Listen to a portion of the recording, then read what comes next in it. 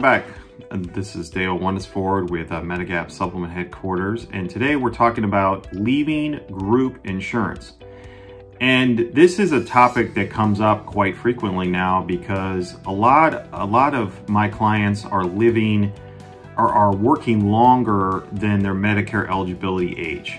Medicare eligibility age is usually 65, but however, a lot of my clients are working beyond 65 because they're looking at what's called full retirement age, and they're working to full retirement age, and that in 2021 is 66 and 4 months.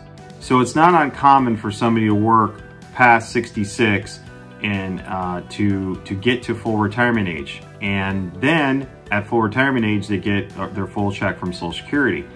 So maybe they enrolled in A, or you enrolled in A and you're just waiting on your B because you have group coverage.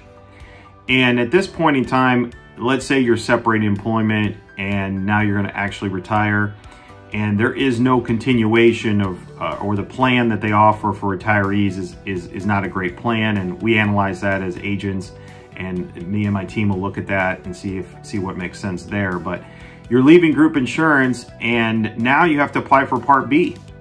Part B, the easiest way to apply for Part B is online at ssa.gov, and you go to the tile, as it referred to as, where it says enrolling in Medicare, and you scroll down after you hit that button and to the special election period. Because when you go into group insurance, or you leave group insurance and go into Medicare, you're going to be in a special election period for your Part B because you're beyond you're turning 65, you're 66 or 67 or maybe even older than that.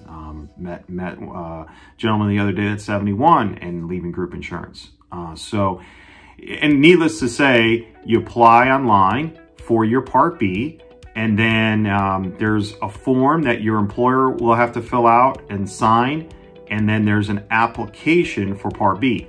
Now, this part of the process I will go through, or one of my team members will go through with you over the phone and your computer, and make sure you get to the right spot where you can apply. Now, if a computer is just foreign language to you, we can work on getting the forms to you, or also you can call the Social Security Administration to obtain the forms. It is more cumbersome to do that. And right now, I think today is we're in March right now of 2021. So a lot of the Social Security offices are just starting to reopen. So that's just a longer process. It's easier to do it online.